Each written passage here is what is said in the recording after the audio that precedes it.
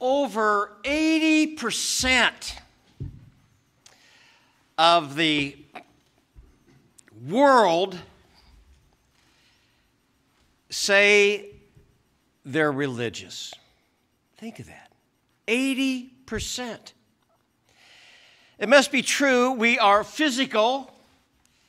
We are emotional, psychological.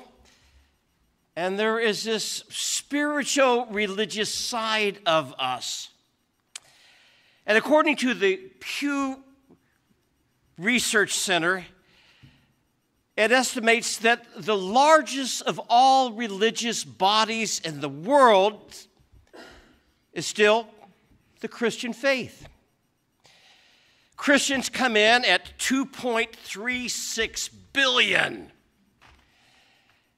followed by 1.90 billion Muslims, 1.15 billion Hindus, 506 million Buddhists, and a long list goes on and on, in a world that is filled with diverse religious expressions. It can really be challenging to understand. So what makes what we do on Sunday morning unique? What are the unique characteristics of the faith community that calls itself Christian? And that gets a little more dicey when you also think that different faiths, they share many of the common teachings that we share on morality, on charity, or devotion. For instance, the expression, do unto others as you would have them do unto you, that almost verbatim is found in a number of the world's great religions. It's not just unique to Christianity. Yet, there is something unique about our faith. What is that? Why does Christianity stand out in a crowded religious landscape? And that's what I'd like for us to look at. Not sizing ourselves up and saying why we're better than anyone else. Not at all. But what is it that's unique about the Christ follower and the Christ followers church that we can glean from Scripture? Well, to begin with, it's about a person, if you think. The uniqueness of Christianity begins with the person of Jesus Christ. Now, while other religions have prophets or sages or spiritual leaders, Christianity claims something that I would submit is much more profound. For Jesus is not just a teacher or some kind of moral leader. He's the Son of God. God incarnate. And the Apostle John, he begins his gospel by noting that. It's a passage that we often read at the beginning of Advent as we approach Christmas about this incarnation of God in Christ. And John expressed it this way. He said, in the beginning was the Word, and the Word was with God, and the Word was God. And then it talks about how the Word became flesh and dwelt among us. What a remarkable, inspiring, creative way to talk about how God comes into this world. So Christianity, this is a unique characteristic, is the only faith where God descends to humanity rather than humanity striving to ascend to God. Big difference. And in Jesus, we declare, we affirm that God walked among us, fully divine, fully human. Bridging that gap between heaven and earth, no other religion claims a God who became like one of us, who walked, if you will, in our shoes, who experienced our pain, and ultimately died for you and for me. So it begins with the person. And to take Jesus out of Christianity would be like, it's like taking numbers out of mathematics, or taking a physician out of healing, or trying to think of daylight without the sun. Jesus is what constitutes Christianity as a unique faith, first and foremost. But there's another aspect of what we are about, and it is a message of grace. Grace is at the forefront of our faith.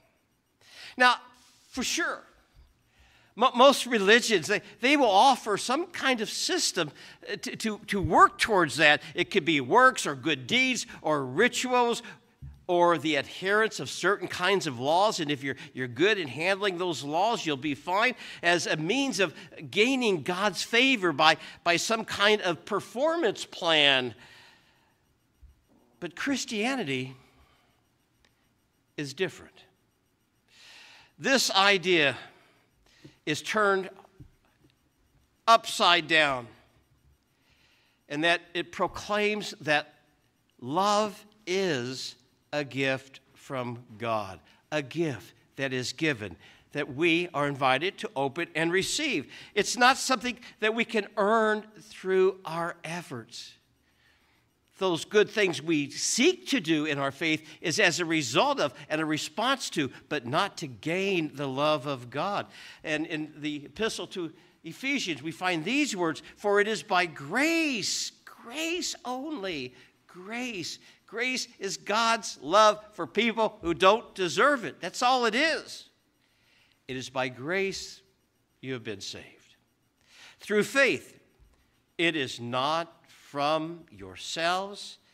It is a gift of God, not by works, so that no one can boast. We're all on this ship together. Now, this radical concept of grace means that no matter how flawed or how broken we are, God's love for us, it isn't based on your annual review on a performance plan on how you lived the year. It is based solely on God's gracious love and God's enormous mercy. So, that's one of the unique factors. Christianity stands alone in offering a God who loves unconditionally and saves us not because of our worthiness, but because of God's goodness. And then at the heart of Christianity, another thing to uplift is the cross and the resurrection of Jesus. Two significant, empowering words that's unique to how we connect with God. The cross, it symbolizes the ultimate sacrifice where Christ died to heal the world's brokenness. And no other religion has such a powerful symbol of sacrificial love. And here's how the Apostle Paul expressed it in Corinthians. He said, "For I am resolved to know nothing while I was with you except for Jesus Christ and what? And Him crucified." It's also expressed that by His stripes we are healed. but it doesn't end there. Yet the cross is not the end of the story, because we are also about the resurrection of our Lord. That's what sets Christianity apart from any other faith, that Jesus conquered death. The Easter story isn't some kind of myth or some kind of Passover plot. It never would have survived the thousands of years that it has if it wasn't real. Jesus conquered death, and that offered hope. But that is hope not just for this life, but also, as our Lord expressed it, it is hope for eternity. The resurrection is God's proof that Jesus is who he claimed to be. That was the deciding factor. And his victory for us, and it's final, and it's eternal. So Christianity, it's not a system. Okay? Not merely a system of beliefs and practices and disciplines. If you get in this kind of state, you will experience nirvana. It is fundamentally about a relationship with God. Which takes me to the next point of how we are unique. It is an invitation to a relationship. Some people have the idea that religion, any kind of religion, in general is, well, there's all these, there's all these laws we have to adhere to, and when we adhere them, when we do them right, then life will be just a little better. You know, it's like studying in school. If you don't study, you're not going to make the grade. You got to prepare yourself. You got to learn the job. You got to engage yourself. You got to take some calculated risk, and only when you do that will you achieve it. That doesn't work with religion or with our faith. It's not about keeping laws, but a relationship. Rules without relationships leads to rebellion. And so what's critical in our faith is when we have that relationship with Christ, then we can kind of understand why maybe some of these things make sense. Maybe what I read in the 10 Commandments, it makes sense. They're not just 10 suggestions. Maybe I should pay attention to those laws. And I do that first, not that I may gain a relationship, but because of the relationship, I want to live to please God. So that's another unique characteristic of our faith. While many religions will focus on rules and rituals to appease a distant deity, Christianity offers something that is far more intimate.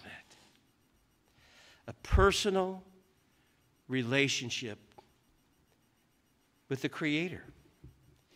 And Jesus invites us into that relationship when he said this, "Come to me, all you who are weary and burdened, and I will give you rest." Maybe you walked here this morning and you're weary and burdened. Or maybe you're watching online and a hurricane's coming. You're weary. You're burdened.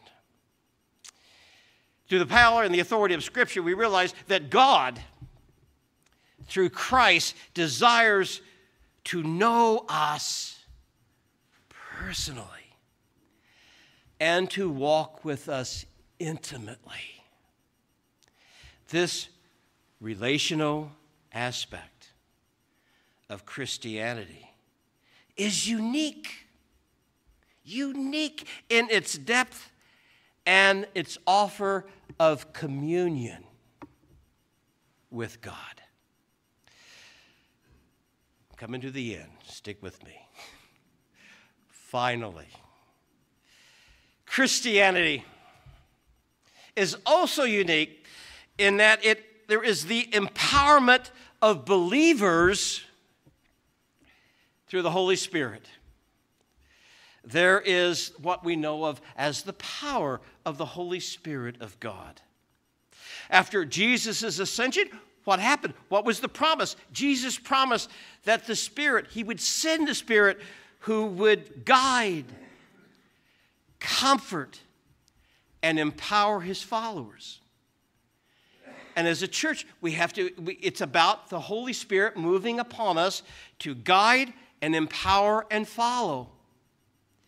This mysterious Spirit works within us to transform our lives, giving us the ability then to live as Christ would have us to live. So this indwelling presence of God is a key element in the differentiation of Christianity. God the Father, the Creator. God the Son, the Redeemer. God the Holy Spirit, the enabler. Well, in a world where many paths lead to God, many paths lead to God. They do. But there's something about Christianity. Christianity offers something utterly unique.